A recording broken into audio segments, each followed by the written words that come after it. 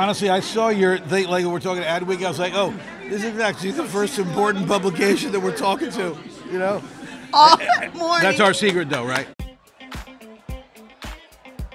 We bring so many different forms of comedy and so many different people on set. We have Amanda Seales, we have Jeff Foxworthy, who reaches a totally different crowd than Kenan Thompson or that I do, and we all are able to come together and genuinely love the show that we're on. We're a good show, we're a family show, we're a show that has a lot of reach and a lot of diversity. It's exciting and it's engaging, and people, I think, tend to watch more of those commercials because they watch it in real time, especially our show. The most important moments of this show are the moments of levity and joy and celebration, and I think people often discount that. So I would tell people to kind of like lean into that side of our show. I think there's so much to offer in terms of like, you know, the grounded sort of realities of the joyful parts of life. There isn't anybody that doesn't watch and isn't engaged.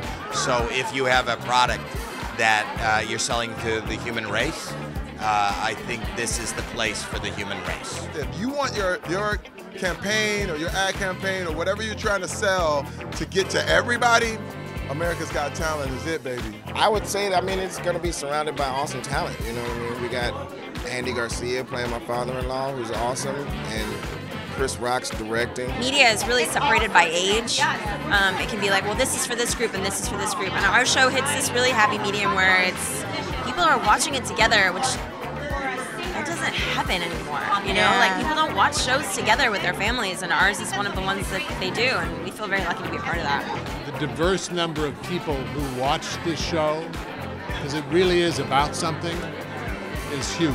It's kind of like my brand on YouTube, as is already. I love comedy, I love uplifting voices, but it's always going to be positive. That's just who I am as a person. I can't be anything else. I can tell you that the bottom line with this show is that we want to reach as many people as possible. It's about radically different people in the United States getting together and finding a way to get along. Our show is such a mirror holding it up to what the world looks like right now, and I think that people want to be a part of that. People want to be a part of change. It's all about the storytelling, and people come back. They come back to see Oliver. They come back to see me.